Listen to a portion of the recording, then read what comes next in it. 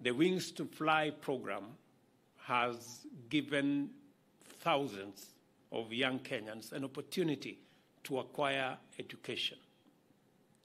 Your performance at the Mary University is something that we are very proud of. And I am confident that we will be more proud with your stewardship as Chancellor of the Open University of Kenya. I was very specific when I told C.S. Machogu on who the Chancellor should be. And it is because this is a very important institution. This is a bottom-up institution. This institution is going to give opportunity, access to very ordinary people. The people who ordinarily would not afford now have an opportunity to acquire university education from very remote places. An undeniable truth that may be said about the people of Kenya without any fear of contradiction is this: that regardless of the regional and socioeconomic distinctions that are used to describe us, we all want the same thing for ourselves, our families, and our nation. And we fiercely believe that we deserve equal access to the means and opportunities to actualize these aspirations.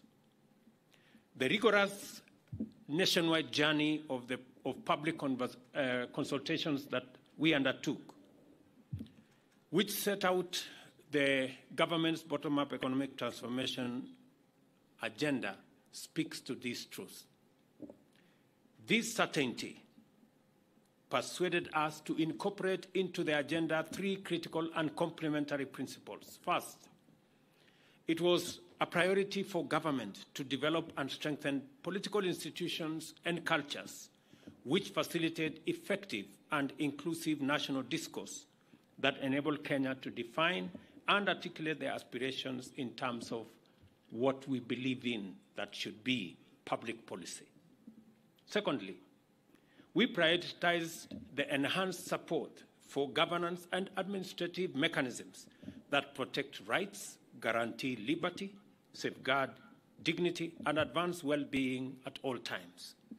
Finally, we identified the urgent imperative for a development agenda which transforms every Kenyan's fundamental interest from that of expecting and demanding a share of the national development cake to one whereby all Kenyans are rallied to join the common enterprise of making a much bigger and richer national cake and are guaranteed to partake equitably.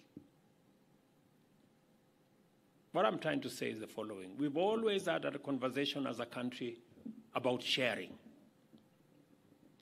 positions, sharing this, sharing resources. But fundamentally, the conversation that we are now having, the policy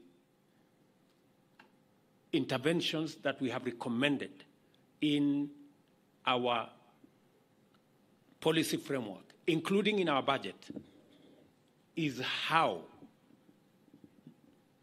not so much sharing what we have, but on how making sure that we bake a bigger cake. Yeah? And it begins with how we empower everybody to be able to participate in the baking of that bigger cake. And it starts with us arming everybody with the right education, giving everybody a chance at acquiring knowledge, and being empowered to be able to make meaningful contribution.